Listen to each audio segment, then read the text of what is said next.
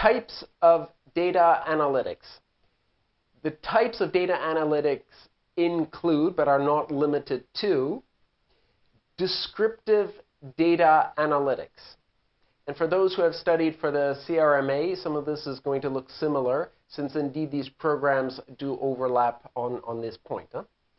Now, when you have data analytics that are descriptive, they seek to describe or summarize data to better understand what is going on or what has already happened. In descriptive analytics, data, for instance, can be aggregated. That means put together from different sources, and it can also be summarized.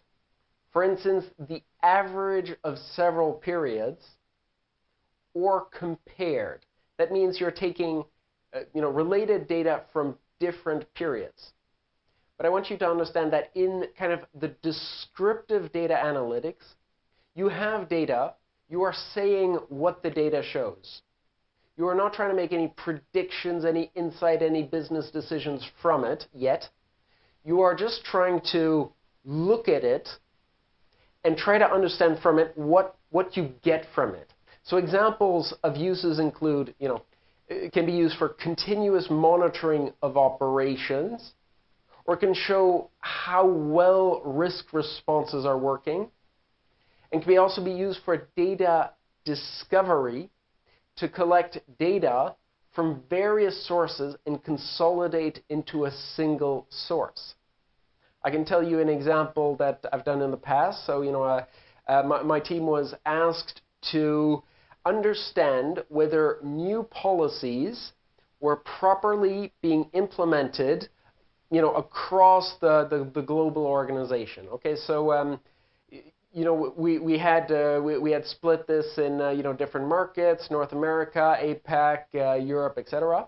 And we had been asked to test a large number of different criteria, but basically give statistics on whether each point had been properly implemented. And we gave percentages, percentages of, say, contracts that were properly compliant. And indeed, if you had percentages which were too high, well, okay, then decisions could be taken later.